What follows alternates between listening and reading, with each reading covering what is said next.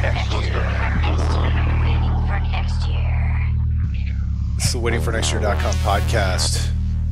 You probably know Jake Burns by now. It's been about 6 months, right, Jake? Yeah, right around there. It's kicked off right before Brown season. You guys luckily took me in. It's been right around 6 months. Pretty dang good 6 months for me. Yeah, for us too, man. You're like the video clip king. Yeah, no, it's a niche that I found that not many in the Browns media or kind of the market in general do, just as an avenue for people to understand the game a little bit more.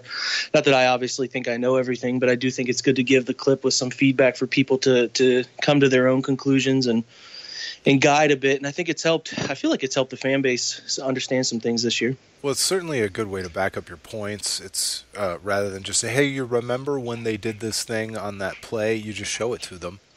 And they can, the way GIFs and video clips load nowadays, they repeat, so everybody gets to watch the same block or the same route that a receiver runs over and over and over again, and it's kind of changed the way we take in film on the internet. Yeah, absolutely. I would agree. It's really, really sound stuff for big plays, like you said, really sound stuff for helping people formulate opinions on draft prospects. Not that the common person's opinion matters all too much, but no, it's a game changer for people to understand NFL content, and I think it'll keep taking off as the years go by and more media members get comfortable with it. So who are you? Where did you come from? How did you cut your teeth in football? I mean, what brings you to like doing this as a hobby? Yeah.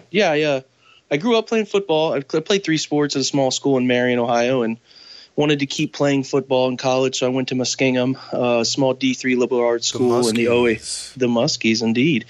It's an OAC school over in southeast Ohio, so I went there, played quarterback for 3 years. My sophomore through senior year, I started there. Had a pretty good career, all things considered. We were pretty average. Mount Union, John Carroll, pretty tough conference, so we held our own as best we could. Really liked it. I majored in English and wanted to teach and coach, and went that route for a little bit, and then coached at the OCC, which is Central Ohio schools, Pickerington Central, Pickerington North, Gahanna, some really good football this way. Developed an offense, ran my own offense, like that a lot. Kind of life changes course for me. Didn't want to do that anymore necessarily. There's a lot of reasons for that. That's an entire other podcast, but switched up, and then as I went into insurance marketing, doing a little bit of online endeavors for insurance agents, that I still had the itch for football. So I always thought that I had missed my calling a little bit as a journalist, trying to be a journalist at least with the angle of understanding the game. So I found what I thought was the best independent blog in Cleveland, tried to jump in. You guys luckily took me in and found a niche on the internet. So, certainly through Twitter is probably the best medium to use, but that's how I've dove into studying NFL content, passing it along, draft prospects, some of those things. So it's a little bit of luck mixed in with a little bit of knowledge. So now you're knee deep in Brown's Twitter. Yeah. It's an experience. It's a place packed with vitriol. I mean, it's just it's a fan base that just needs to win so they can ease up on each other. Yeah, I don't really have the right words for it currently. It's a group that's passionate as hell. They really want to win, but it's an attacking nature right now that is unfortunate. And I hope that, like I said, that the winning in some time in the future can bring everybody together to enjoy it a little bit more. The last time the Browns had a good season, Twitter didn't even exist. Yeah, that's a sad That's a sad fact. Yeah, but I'm not here for all those stats about how many Star Wars movies have come out since the Browns last won or won a road game, or it's fine. Like I don't think it's bad to point that stuff out, but it doesn't compel me either. But it really, I mean, the fact that there are stats like that, you don't have to try that hard to come up with really crazy stats. And that's just how bad the Browns have been, and that's what we're here to talk about tonight. The Browns go 0 for the season. I wouldn't say that you and I are at odds with each other when it comes to Brown's criticism, but I think one of the negatives of someplace like Twitter or even writing back and forth in our Slack channel is that it's hard to find that common ground as easily as when you're just talking it out. And I think we probably agree on a whole lot more than we disagree with, although I don't know. I guess I'll start there. So now that the Browns sit here at 0-16 and they've reaffirmed their support, as it were, for Hue Jackson, and John Dorsey's coming in, like, what are your thoughts today? And I mean, are you miserable? Are you kind of floating along with it? Where are you? Yeah, I think, like you said, a lot of the current state of our conversation boils down to two people, Sashi Brown and Hue Jackson. I think that, like you said, we're going to have a lot of things that we agree on. My current state of the Browns with Hue Jackson, because that's really the only angle. I mean, we've all talked about John Dorsey, and I don't think John Dorsey hiring was poor, bad, or in between. I think it was a good hire. I think John Dorsey has a track record for finding talent in the NFL. I have zero issue with John Dorsey's hire. I like him. I don't totally believe in Hue Jackson. I'm not too naive to think that if Hue Jackson had a more talented roster, a deeper roster, he could be a winning NFL coach. There are some elements that I watch that really, really frustrate me, and lead me to believe that 1-31 is just, it's as bad as it could have gone for him. In terms of, you're ultimately judged as a head coach by winning and losing. And I know that the roster and possibly the vision of the Browns in the past 2 years hasn't been, hey, look at our win-loss record and tell us what we're doing. But it really is through a microscope going to be judged on win-loss. And I think that the roster Hue has had, especially this year as compared to last year, has been good enough to win some games. Now, is there a big difference between 4-12 and 0-16? Not really, but in year two, people needed to see improvement, tangible improvement that could be felt on the surface level. And unfortunately for today's, consumer of football, that tangible level is, did we win or did we lose? So I think that Hue has failed, and we'll get into the intricacies of where he has failed, in my opinion. But I am not too naive to think that Hue is dealing with a roster that could have been a wild card team even. Or went 8-8. I don't think that talent level is here, but I do look at some teams like the Jets, specifically, who have a pretty similar base of skill that won. I think that could have been something the Browns, should have been something the Browns accomplished. So, do I love that they're keeping Hue? No, I don't. I think that they could have gone a different direction. You're talking about kind of some crazy stats. They haven't given a coach a third year since Romeo Crennel, and this is the one Jimmy decides to give a third year to. So, I don't necessarily think this is the right choice, but I can also understand trying to seek some continuity. I see both sides, so I try to keep a balance to all of this. In a microscope, or in a vacuum, I'm sorry, I think that Hue Jackson has failed here. Has it been all Hue Jackson? Absolutely not. You're going to dive into that. I'm sure there have been guys like Ben Axelrod who have wrote. I've tried to pin a piece on this too, that the blame is everywhere within the organization. So current state is not going to leave you feeling overwhelmingly confident with Hue back, but they have a lot of draft capital, they have a lot of free agency money, and they have a GM who can evaluate talent, has a track record of doing so. So I feel okay with that. So, take that for what it's worth. Yeah, I agree that there's more talent on the team this year than last year, and I think that the talent level might be comparable to the Jets. It might be comparable to a number of teams in every situation except the quarterback. And I think that based on reading the tea leaves and talking to people, and I'm not really well sourced, but I talk to people, and it's my feeling that Hue Jackson, our concern about him is that maybe he can't win more than 8 games, not that he can't win a single game. And so I think with his track record and his history in the league, there's only one place to look. Yeah, and this is why I got so frustrated with the Sashi Brown defenders as this season was going along. It's like, not only is it not working, but like this guy, the only reason anybody ever believed in him or his plan is because he was entrusted to do the job by Jimmy Haslam, who none of us believe in at all, I don't think. And so, while I agreed with some parts of the plan, when Hue Jackson starts speaking out about how he's not being listened to, or he's not getting his guys, or he's surprised when roster moves are being made, I was surprised that the fan base didn't turn on Sashi Brown fast. Yeah, no, I'm with you. I think that there's a level of Sashi Brown apology that is a bit alarming. I think that there were elements, the same with when we evaluate Hue, there were elements of Hue that I think can translate to wins, and there are elements of what Sashi did that I think can translate to wins too. But if you put everything in front of you in terms of what Sashi has accomplished in his time here, there is no denying that Sashi Brown failed to bring in the necessary pieces to, if the goal was to win some games, win 3 or 4 or 5 games this year as a mark of tangible improvement, you can't look at the quarterback situation and feel like they did them a favor. They set it up to succeed.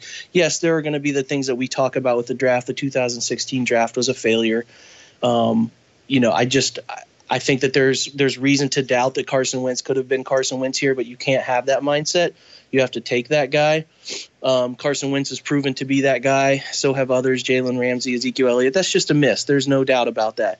And the same for last year. I think that you could obviously make a claim to have Deshaun Watson be that guy. Now, Deshaun Watson has not proven enough to me to truly believe in him the way I need to believe in him. So I try to let that one play out a little bit longer. But there's no denying they haven't, like you said, it is a quarterback-driven league. If you solve that position, you solve a lot. They haven't solved it. And I think that, whether Hue wanted Deshaun Watson or Patrick Mahomes and they didn't get him for him or whatever the case may be, I think if you put Hue and Sashi into a chair together, right next to each other and say, do we think that this was the best situation to go into for our quarterbacks, the way that they went into 2017, there's no way either of them could admit that's the best plan to have in place. So, again, there are parts of what Sashi did that I did not like. There's no denying that. I don't think Sashi was necessarily the overwhelming part of the issue. I think there's somebody above him that is a bigger part of the issue. But, yes, I'm with you. They tried something off the wall with Sashi. It is no surprise that it didn't result in tangible wins. There are parts of the plan that are redeemable and could be even copied to an extent, but there's certainly no denying that Sashi Brown has a pretty big part in this. And if you want to argue that his part is much bigger than Hue's, it's hard to go against that. So, I'm with you. I think that Sashi did leave Hue behind, and it is interesting where people take a side on this in today's culture about you're either with Sashi or against him, or you're either with Hue or you're against him. There's a middle ground in all of this, and I try to talk to as many people I can that you can recognize people's failures while also giving them credit to kind of paint that path going forward. So I don't put all of Hue's issues on Hue. I think that there are some things that have gone wrong that he has been behind the 8 ball on. I also don't think that Sashi was put in the best position to succeed either, or at least given the chance to let it succeed, if that makes sense. So go ahead. No, I think I agree with a lot of that. And I think that I end up coming off like a Hue Jackson defender because I have a certain view that I think is reality, where I look at Hue Jackson and I think I agree with your criticisms. I agree with Bodie's criticisms, all the different people that I know who are reasonable in their criticism of Hue Jackson. I agree with them all. I think that the defense for keeping Hue Jackson might be unique to the Cleveland Browns in 2017 going into 2018, where I wrote about it today, the ghost of Rob Chudzinski. I think any other situation in the National Football League, any other team, they would fire Hue Jackson without thinking twice. I think Cleveland is the only scenario where they kind of didn't have a choice, because I don't know what a coach search would have yielded for them, considering what they've done to previous candidates, Chud and Mike Pettin. Yeah, no doubt. And there's parts of this we don't know. Are there clauses in Hue's contract? Because Hue was a hot name when he was brought in. I mean, I remember being, cautiously excited about it, but I thought that they did a pretty good job getting the hire. And, is there something in Hue's language in his contract that says he had pretty much 3 years? There are things behind the scenes that we don't know. And there are things that about parts of what happened with Sashi Brown that I don't know. It's so hard from the outside to judge things when people in the soft press, people reading things through secondhand accounts, are folks who are looking at a quote and making a judgment. Well, Hue didn't want this guy, or Sashi didn't want that. You don't totally know. So it is extremely difficult for us to have a great understanding of what actually happened. But it is pretty obvious to see that there are failures on both sides.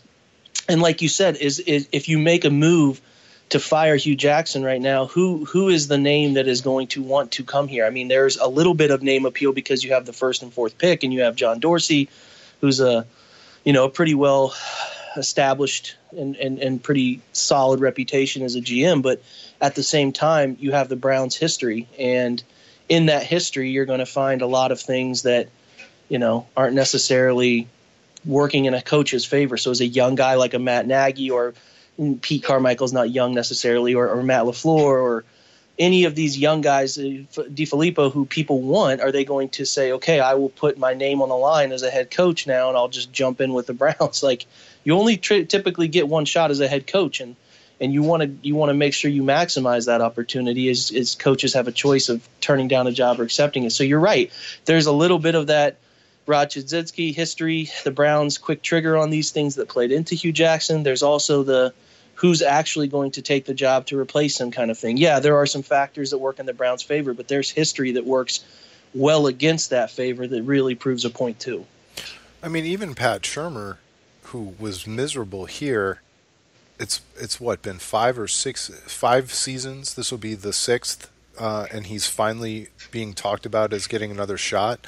Eric Mangini's never really been seriously talked about getting another shot. It really is kind of, either succeed to the level of John Fox at least, or you're never going to work again. Yeah, no, you're right, and that's the challenge a coach has to consider is, if it doesn't work out for me, which history shows it doesn't work out for me in Cleveland, do I get a second shot? And that runs through somebody's mind because they got to lay out all of the options here. So, is it the right call from the Browns' perspective to say, if we fire Hue, maybe Hue's not the right guy for this job. He's proven it over the last 2 years. X, Y, and Z are here are your examples, and those examples aren't very hard to find. We'll probably talk about those later, but those examples aren't hard to find. Like I'm saying, does that mean that you justify keeping a guy just because we don't know who else we could get? From sitting on my sofa, that's easy to sit here and say that's pretty asinine approach to hiring and firing. But this is the real world that they operate in, and you have to consider it could actually get worse probably. So, I mean, we have seen dysfunction. Yes, I mean, the Browns have a certain level of dysfunction right now. There's no denying that, but there's also other levels of dysfunction that get worse. There are other organizations that can talk to you about. I mean, look at Josh McDaniels' tenure, a hot name. I mean, he goes to Denver, has a pretty poor track record in drafting, and in his second year totally tanks the organization with a videotaping scandal. So there are levels of getting worse here. Now, I just think that the decision to – what it all boils down to, in my opinion, Craig, is the decision to rebuild off of what was already so poor. It can't even be called a rebuild. It was a different way to build. If the Steelers, for example, Big Ben retires this offseason, and they say, okay, we need, and Shazier's deemed that he can't play again, and Le'Veon Bell decides he wants to play somewhere else next year for big money, and Antonio Brown is their lone guy remaining, and they say, hey, man, we got a really clean house here to figure this out. That's a fan base that could endure that thing. Or the Patriots, when Tom Brady retires eventually and they don't have a quarterback predecessor and they have to figure it out. Those are the types of teams that can call it a rebuild. They're going to rock bottom out and then try to build through the draft and collect assets. That works for that fan base. But when you have a fan base like Cleveland who has endured so much struggle, and then you want to bottom out as to the level of bottoming out that they wanted to bottom out to, you had to understand that it was going to get this ugly. Like not from a fan's perspective, but the organization needed to recognize that. So when you let guys like Schwartz walk away, and you let guys like Gibson and Jordan Poyer and Taylor Gabriel, and the list goes on, Travis Benjamin, Alex Mack, when you let those guys get away, you're now left with no foundation. You're left with a track record of losing, and you're trying to build from scratch with the youngest guys in the league. So it's a recipe for disaster, and we're seeing the disaster come to fruition.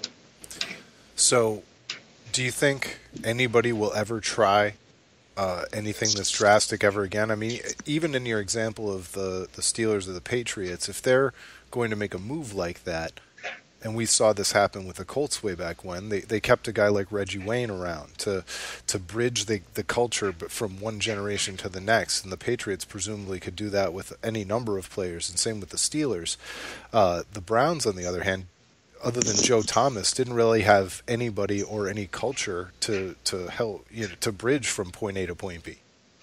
Yeah, no, that's a good point. I think I had looked up at one point, I had posted in our Slack conversation between WFNY guys about guys on the Browns roster 2 years ago compared to today, and it was 8 guys were total left from the 2015 roster on this year's group at the end of the year. Which is crazy. It's a staggering number. And if you consider where the Eagles and the Jags were teams that have turned it around, and even the Jags are the best example. Yes, or the Raiders when they went last year compared to 2 years prior to last year, they were all in the 20s, like low 20s to even mid 20s. So then you find yourself saying, what was the goal? The goal could not have been to win. You can't expect, because, for example, we look at Sashi's draft history. If they didn't, and I don't know whose ultimatum it was given to clean house like they clean house. Maybe it was Sashi. Maybe Sashi made that decision independently. Maybe it was a groupthink effort. I'm not sure, and I think I'll ever know, unless I've missed an article that's been out. But to sit there and think that, okay, you're going to get 2 drafts, and you're going to have to essentially hit on every draft pick at least a 90% hit rate to have these guys be impactful in their 2 years. The recipe was the problem, because I think Sashi made some good picks that if he were coming into, say, a 7-9 team or an 8-8 team, that, well, ironically he's coming a couple years off a 7-9 team, but nonetheless, I think you get where I'm going with this. His hit rate wasn't that poor, but when they put as much pressure on themselves as an organization, whether through Sashi's decision to wipe out the roster or not, they made the pressure real. They made the pressure that they had to hit on more draft picks than was the norm, and they didn't. And that's why you see, a team with probably 25 guys-ish that are guys that can be a part of a good NFL roster. Can you win a game or two with that group? Maybe, possibly, but you're really risking it. And when you risk it and things have a way of Murphy's Law like they do in First Energy Stadium, you're going to see a possibility of going 0-16, and that's where they're at. I think that to kind of put a bow on all of this, where I come from, the people in place to me were not terrible per se. To me, it was the plan that I didn't ever fall in line with, and I don't know. That could have been, Craig, like I said, that could have been the decision of one person. That could have been the decision of multiple people to go with this, but you can't say, hey, any NFL roster X, Y, or Z, we have this team right now, and in 2 years we're going to have 8 guys that are on it from this team, and we're going to try to be winning competitively in the NFL. It is just, it's impossible. So I think that there are parts of this that you can look at, such as Sashi and such as Hue, that have failed in aspects, and there's no denying it. But the plan itself, coming off what they were coming off of with 3-13, is just a recipe for some really dangerous things that we're seeing right now. Well, and because they were so bad at that 3-13, and this is some of the arguments that we've had behind the scenes, I think it caused them to kind of arrogantly cut even that many more of their overpaid middle class. I mean, for sure, when they wait till the last minute, not this season, but last season, to get rid of Paul Kruger, I'm not trying to sit here and tell you Paul Kruger's a solution, but that was a solid dude. This was not a team that had Myles Garrett. This was a team that had Nate Orchard as a rookie. I mean, but they just decided, well, we're going to save that $8.5 or $9 million or whatever it was, and then they followed up this offseason by trading Demario Davis and cutting Joe Hayden. And I think we largely agree on who Joe Hayden is today. But these guys are more than just what they can personally do on the field or how healthy they can stay. They are the middle class, even overpaid middle class of an NFL roster that impacts young guys, that influences young guys. And I'm never someone who thinks that you need a mentor in every position group. But the Browns lack veteran mentorship across the entire roster. And so they could have used 2-3 extra marginal guys that would have raised the level of a couple other maybe, I don't know. It just felt like the margin for error that was so skinny, like you talked about, they made it even skinnier for no reason other than money. Yeah, I don't know what the motivating factor there was, because I don't know. I don't know. Maybe they thought that they genuinely thought we can tear this thing down to brass bones and figure it out with the draft and trying to re-sign different people. Because, like you said, if you just cut Paul Kruger or you just cut Joe Hayden, is that one cut like cutting James Harrison? You have all of these veterans that can make up for it, so it makes a difference. So my point is, if you add all of those guys up, and I've talked about this with numerous people, if you add up Schwartz and Mack and Gabriel and Benjamin, if you add all, and those guys might have left at different points, but I'm just talking about adding all of those names up since the end of the 2015 season to where we are today, you run into that. You run into, we've let go of everybody that has an impact on these young guys and has a level of skill and understanding of how the NFL works that can help us win.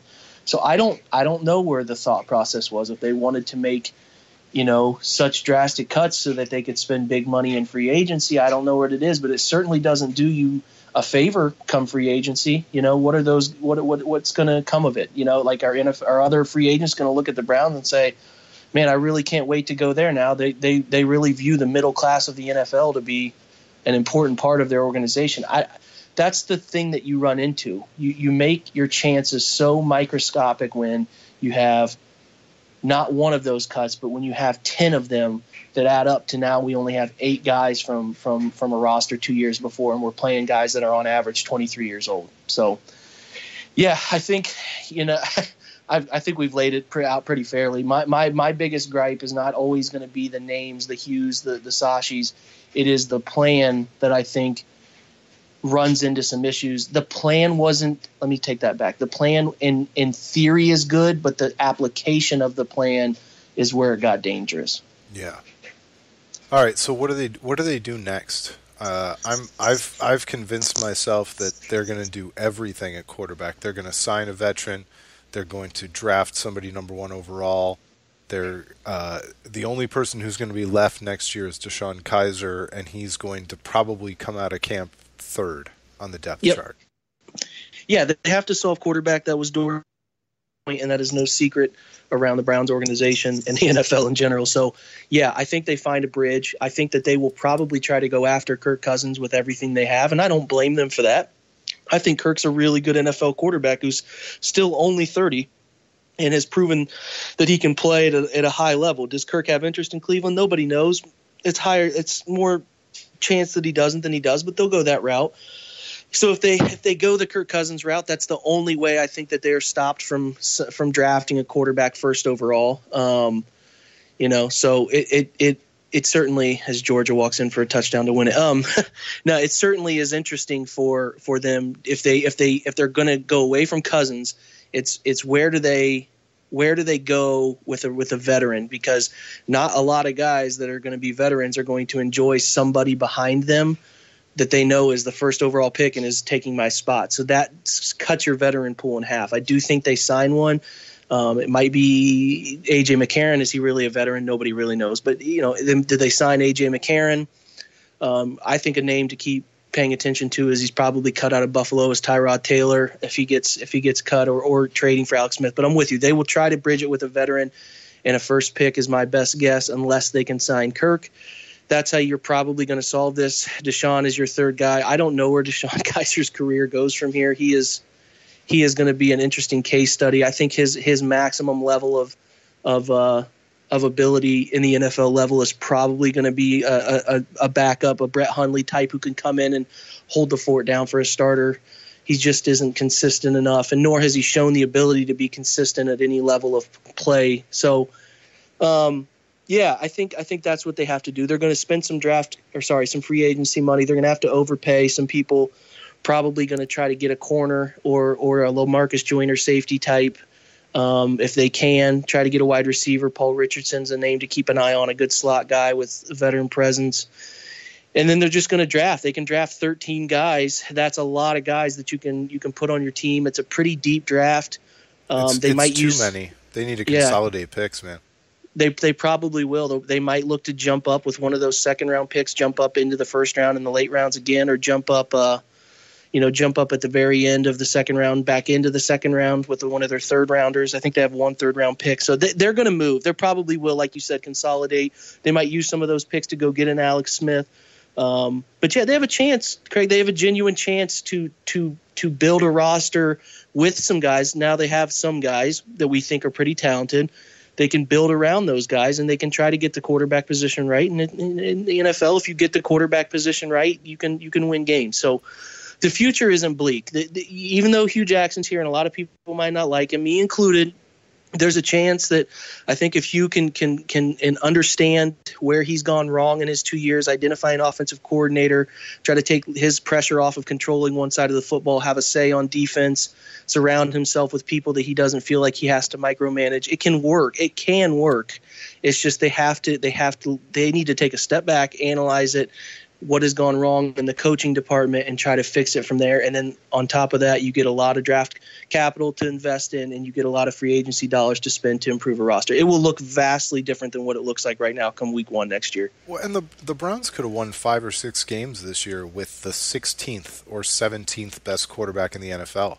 If they just don't turn over the ball in the red zone as many, did he get to 10 red zone turnovers by the end of the year?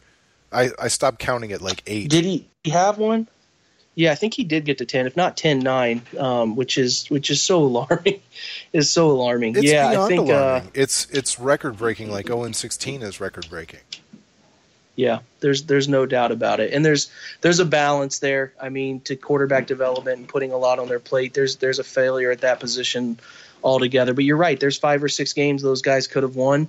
I've argued that they could have won those games, so especially they're not getting blown out.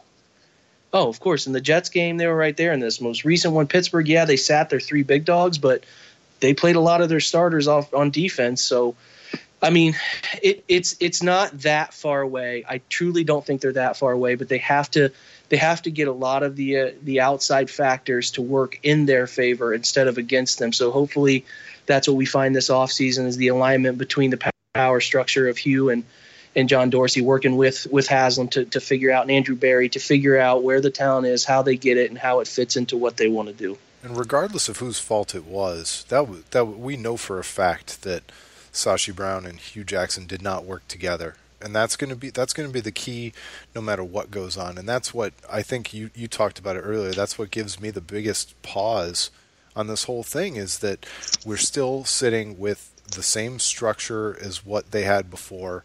They've still got Jimmy Haslam sitting atop the whole thing. If that doesn't alarm you, I don't know what to tell you at this point. Yeah. At least we have that going for us. Do you know anybody who's a Jimmy Haslam apologist anymore?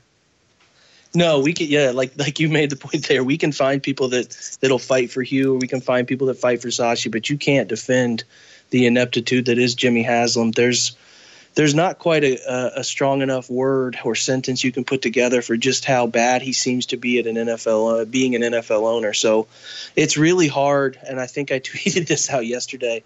We have a lot of draft capital. You can see a chance for Hue Jackson to turn it around, but it's really hard to keep your eye at the end of the tunnel and say, I have faith that this is going to turn around because Jimmy Haslam's on top of this whole thing. So the best answer is that hopefully one day, the Browns either defy the odds or he sells the team. That's the only answer.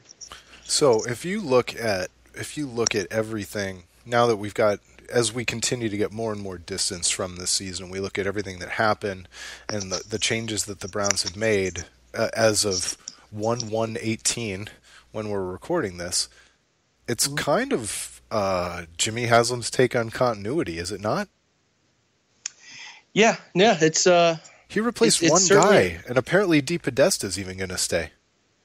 Yeah, it's so he takes the top guy out, but he keeps all of those who are in line with the plan to stay with him. I I don't know. It's weird. It's weird. I wish I had better words for it, but I don't understand his grand plan. And if you put Jimmy in front of a microphone like he did introducing John Dorsey, we can't even get to understanding his grand plan because all of the questions go towards pilot or all over the place with things that he should be answering on his own time, not people caring about the Browns. So it's like, I don't know. I don't know what his vision is. Is the idea, hey, we'll try to balance this out with the idea of analytical approach? Are we going to balance this out with a football guy? That makes sense to an extent, but we need to hear that. That's the plan. Like, hey, we thought the top of our, we thought our, VP of football operations was not conforming to the plan we wanted here.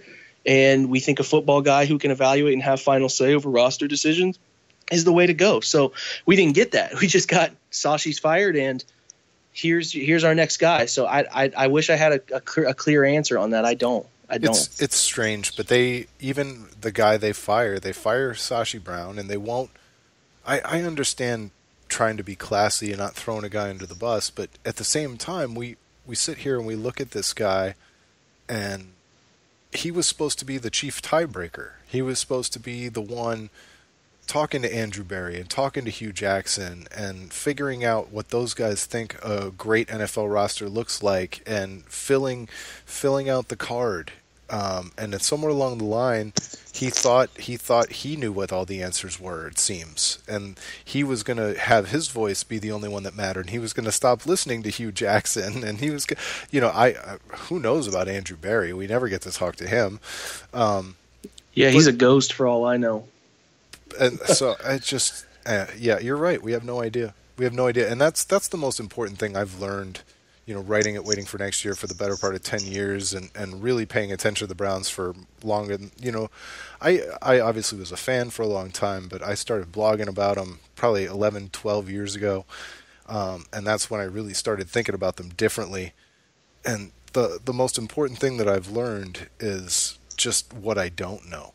And as I've grown as a professional, with some leadership in my own work life, I know what I don't know, and it's vast. And so anybody who talks with a little bit too much certainty in the media or in the public, especially on Twitter, anybody who says lock it down or something like that, and that's I think that's if there's an editorial voice at Waiting for Next Year, I think that's it. None of us will ever proclaim to know everything. Yeah, no, I'm with you. There's a lot of things that go on behind closed doors that we just will never know. I mean, you could have 3 different people have an opinion on Corey Coleman coming out when they're all in that room, but if one person's opinion matters more than the other, so does that mean the organization failed? Enough opinions weren't right. You know what I mean? So it's like you never know. We have an idea of what we think went on between Sashi and Hue, but you just never know. So you just sit back and read the tea leaves and hope that they're making the right decision based on the leadership you have in place. And when you have a leader like Jimmy Haslam, who's just proven over and over again to not quite grasp what it takes to win at the NFL level or even run a competent organization, Pilot Flying J included, it's tough to sit there as a fan and go, I trust this owner. I keep using the Patriots and the Steelers as you can trust the Rooneys or the Krafts because these guys have just figured it out. We don't have that. So you find yourself in wanting to question every single thing because why wouldn't I? What has my leader shown me to believe that he's making the right decision? So, and that may tie back to what you're talking about with the people who blindly defend Sashi Brown without recognizing his failures. They use it as a crutch with Jimmy. They think that Jimmy made the wrong move, and even though Sashi might have done some things incorrectly, they just want to defend him because, I can't quite figure out what's going on here, but I have no one else to hang on to, if that makes sense. You know what I mean? I don't have any other route to hold on to here, so I'm gonna defend this guy and blame somebody else. So It's a mess, man. There is no quick fix to it. The only fix that makes logical sense is Jimmy Haslam selling the football team, and we get an owner who puts the right procedures in place, and we can lean on that crutch. So I don't know if it's hit the site yet, but I think there's a post coming discussing first round running backs, and obviously Saquon Barkley is I think pretty much the number one running back prospect in the draft this year. Where do you come out on that whole thing? Do you just go, hey, no, Trent Richardson, you can't draft him in the first round, or does it depend on the prospect? I know that. I know you don't think that, by the way, but I was just kind of setting you up with that one.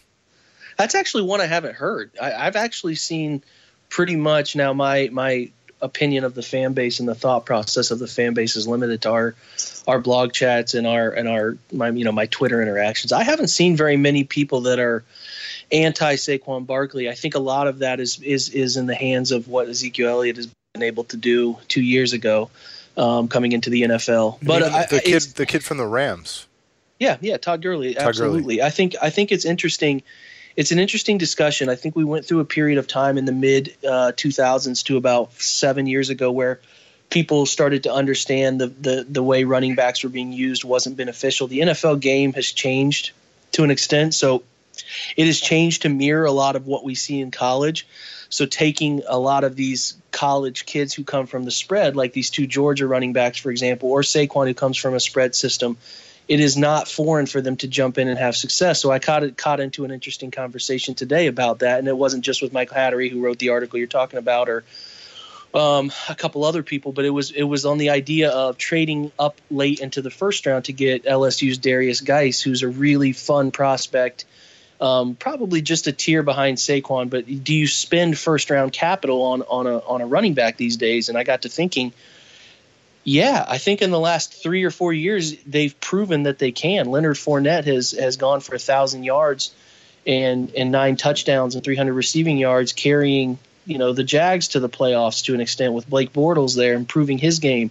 Yeah, Christian McCaffrey. He saved that team from Bortles. Yeah, absolutely. And he made Bortles' life easier, and there's no doubt about that because Blake's put together a pretty solid season considering. So those two played well. Yeah, Christian McCaffrey, who set an NFL rookie reception record for running backs, who's really killed it.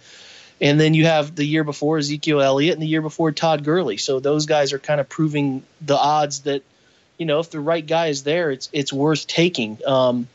It gets very interesting because the guy had that conversation I was talking about a minute ago. It said, well, look at the running backs in the third round this past year who went to the Pro Bowl, Alvin Kamara and Kareem Hunt. And while those are great running backs, that I'm sure that the Chiefs and the Saints are so happy to have those guys getting them in the third round.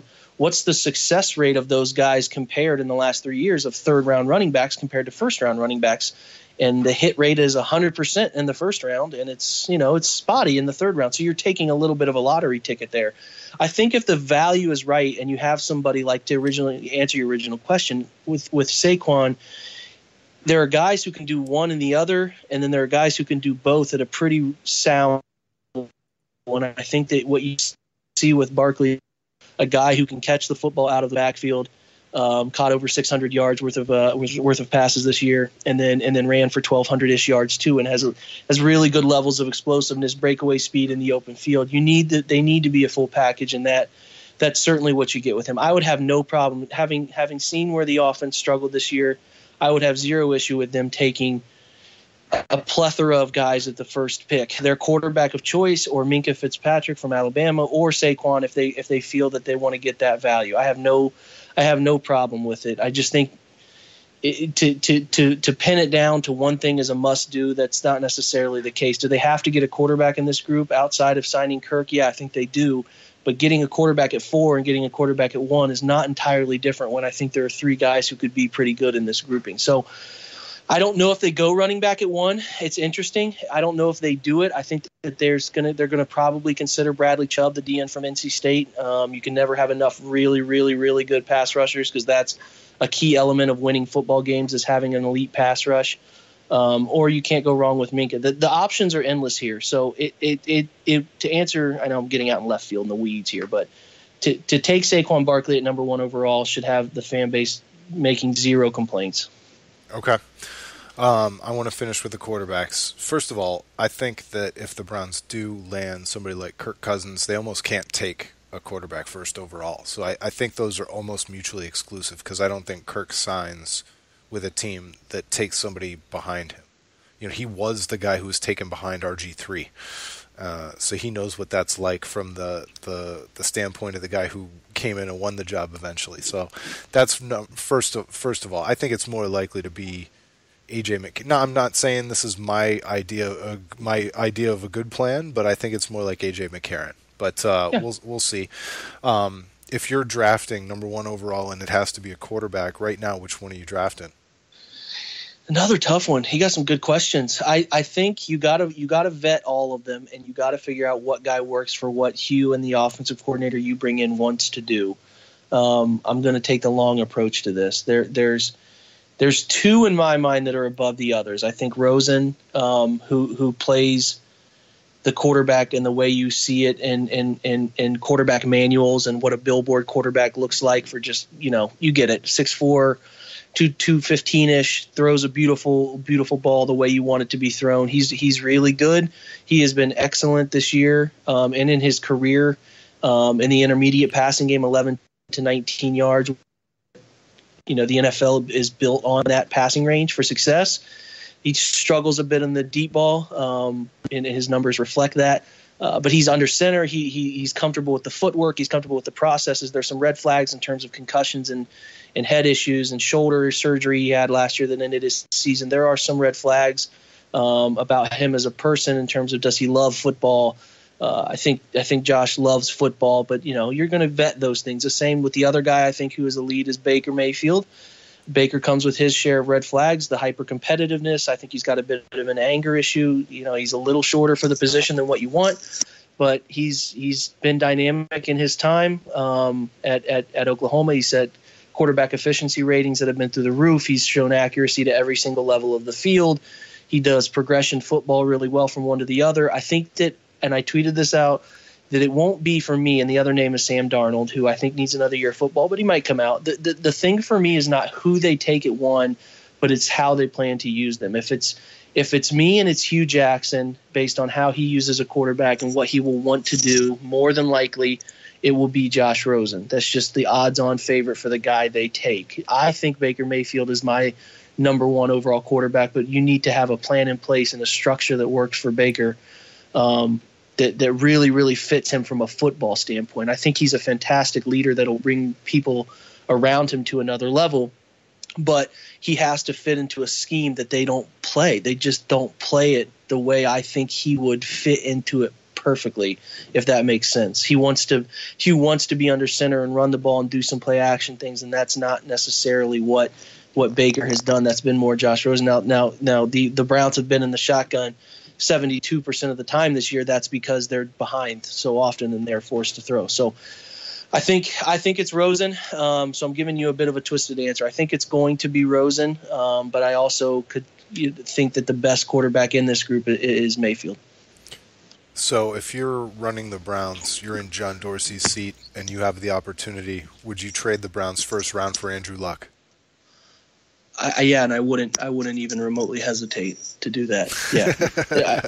Andrew Luck is a top 3 quarterback in the league, and these guys come back from these shoulder injuries more than they ever have before. So, I know there's some people I associate with and talk on Twitter about it, and they're going to have concerns about it. No, you do it. And I don't think you blink. Especially if you look at the contract you're going to have to give Kirk Cousins. Yeah, absolutely. Comparatively speaking. So, do you want to, then you come to the question, do you want to risk it with the first, who says Josh Rosen is the answer? Who says Baker Mayfield is the answer? Sam Darnold's the answer. You're running a risk there just the same as you're running a risk, taking on Andrew Luck's shoulder. I'd bet more on Andrew Luck's shoulder than I do on a first overall pick making it. So that's the long-winded answer. But with Andrew Luck, if they're even showing a glimmer of opportunity for someone to take him, I'm calling him and where do we meet to sign the paperwork? So when you're talking Browns and they're 0-16 and you're talking about the draft already, you turn around and you do 49 minutes without even blinking. Can you believe we've been talking for 49 minutes? No, man, when you start talking about stuff you love, it feels like 5 minutes. Oh, it's crazy. No, it's good stuff. I enjoy talking Browns football with people that can see through different lens than their own lens. So good stuff. Yeah, we'll do it a lot more. Especially as the draft comes up. It's been really awesome to have you on the team. I'm sorry that we haven't had you on the podcast. We didn't get you before Doug LeMarie got you on, but we'll make up for it with the number of appearances. No, I'm all about it. Anytime you want me on, I'm there. All right. Thanks so much for listening, everybody. We'll talk to you next time. It's been the waitingfornextyear.com podcast.